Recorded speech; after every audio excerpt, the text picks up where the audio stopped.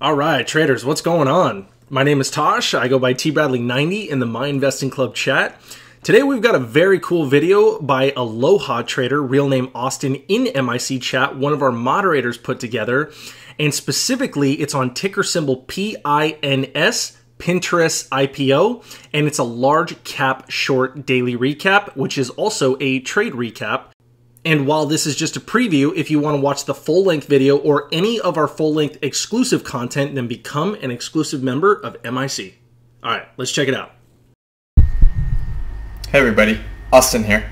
Going to be doing another trade recap. But before I do, I want to say I'm not licensed, I'm not registered, I'm not a financial advisor, and none of this should be taken as investment advice, even if it sounds like it.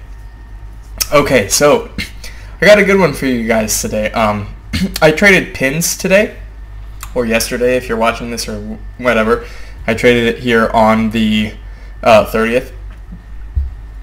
And this was a recent IPO, Pinterest.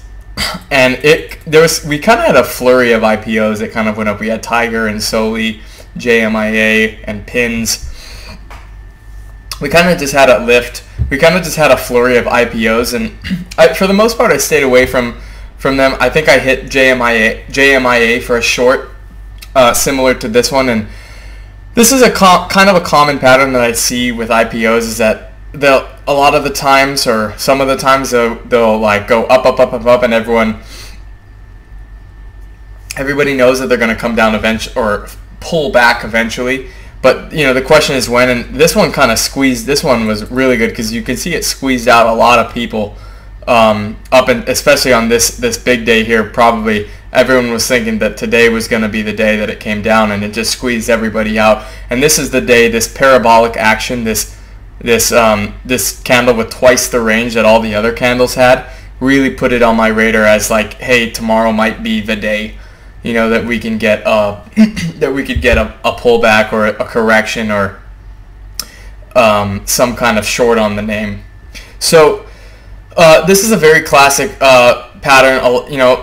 Bao talks about this a lot. It's called the first red day setup, and I think it stems from his OTC trading days, where the first red day is the time to attack after multiple green days in a row. And then it kind of switched in. This was the first red day. It worked the same for small cap stocks. It was the first red day, the first time the stock went red.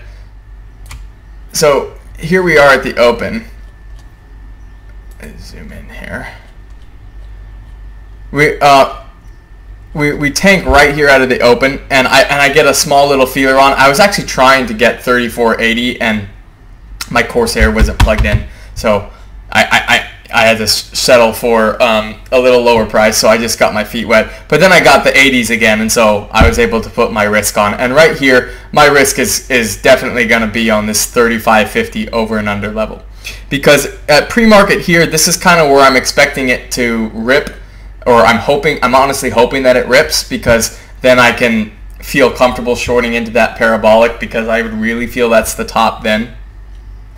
But when we put this base in here pre-market and tanked it at the open, I knew immediately that this was my risk, because this was the breakdown. This is where we could not go higher from on the day after the big range day. So I did put a little bit of a short on here, not the best entry, not little bit of a chase because I missed my entry here, but I fixed it. Got a nice bounce off of this prior close the very first time. Very fortunate for this bounce. Was able to get here back into the 80s with a solid risk on this 35.25 level, over and under. I was willing to give it a little bit of wiggle room. Definitely stopping out over 36. Definitely over 36. Like, that's the ultimate stop. But I'm willing to give it wiggle room. And the main risk is this 35.25 level where it based. So I get a short, I get my add-on, and now it's just gravy. I'm just, now I'm really, I'm expecting it to go back and test prior close, because this is going to be the first red day. Can it hold? Like, when we tank out of the open on a day where, everyone's looking for the top, and people have yet to take profits, prior close, where it's going to go from green to red on the day is a very, very, very highly watched time. Hey traders, this is Tosh. I go by TBradley90 in the My Investing Club chat.